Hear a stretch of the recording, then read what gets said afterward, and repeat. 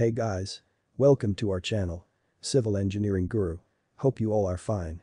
As you all know that we are discussing different tests on soil. And today our topic is water content test on soil by torsion balance method. Move towards our today's topic. Torsion balance method is one of the methods that determine the water content of the soil rapidly. The method employs an infrared lamp and torsion balance to determine the moisture content rapidly and with high accuracy. The test apparatus and procedure are explained briefly in this article. Apparatus for torsion balance method. The two main requirements for torsion balance method are the infrared lamp, the torsion balance.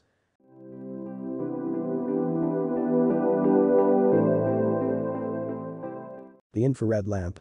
This is a 250 watts lamp. The lamp operates on single-phase AC of voltage 220 to 230 volts. There is provision to control and regulate the input voltage in order to adjust the drying heat and temperature. The torsion balance. This unit is assembled over a magnetic damper which helps to reduce the pan vibration. The torsion balance is calibrated to give water content in a range of 1 to 100% with a least count of 0.2%. In order to read the temperature, a thermometer is placed in the pan housing with a range of 40 to 150 degrees Celsius. In this method, there is no requirement for separate physical balance. The balance scale called a drum is divided into different moisture contents, which is dependent on the weight of the soil mass. Procedure for torsion balance method. Specimen preparation. The moisture meter is calibrated by 25 gram of soil that has particles with size not less than 2 microns. Hence, the sample taken for the test must possess the same specification. The prepared sample is protected from external moisture by keeping it in a pan. Test procedure. The soil sample, 25 gram, is taken and placed over the raised lamp housing.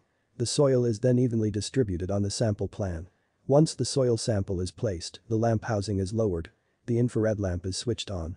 A thermometer is provided in its socket that records the drying temperature which is kept at a range of 105 degrees Celsius. A drum drive knob is used to rotate the drum scale until its pointer moves to index. The drum scale gives the percentage of water content. When the pointer on the drum scale remains constant, it forms the final reading. This indicates that the soil has dried to a constant mass. The value of water content read from the scale is based on the initial weight of the soil. Calculations. The water content based on the wet weight of the soil is obtained from the test, i.e. Then. If you enjoyed our today's video, like, comment and share our video. And subscribe our channel. Civil Engineering Guru. Thanks.